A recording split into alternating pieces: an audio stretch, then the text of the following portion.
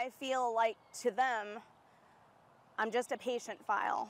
I'm a manila folder that they closed and they stuck in a drawer. A College Station wife and mother is sharing her story after she says a Houston area hospital misdiagnosed her with cancer. Good evening and thank you for staying up with us. The College Station woman underwent 2 rounds of chemotherapy before the cancer error was discovered. Donnie Tuggle explains the impact this ordeal has had on the woman and her family.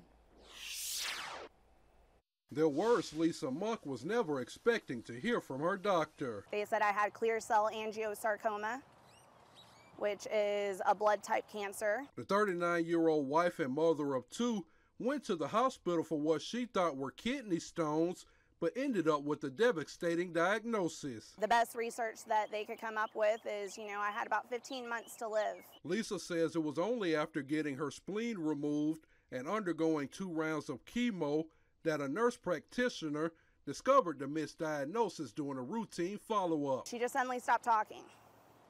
And she got a horrified look on her face. She said she had to get the doctor really quick.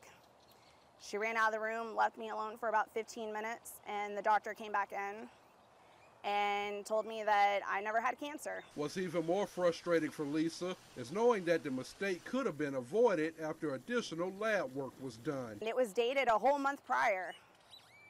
I had received an entire second round of chemotherapy 2 weeks after they had received the second pathology report. Lisa says so far the doctor nor the hospital has taken accountability for what she and her family have gone through. My children were preparing for my death.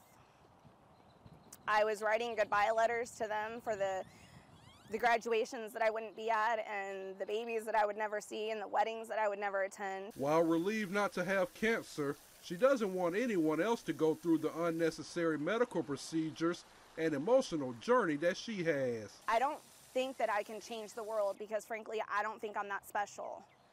But maybe I change their policies. Maybe I make them put in checks and balances. I make them hold these doctors accountable, and this doesn't happen to someone else. Donnie Tuggle, News 3. Experts say every year hundreds of thousands of patients in the U.S. are harmed or die because of diagnostic mistakes.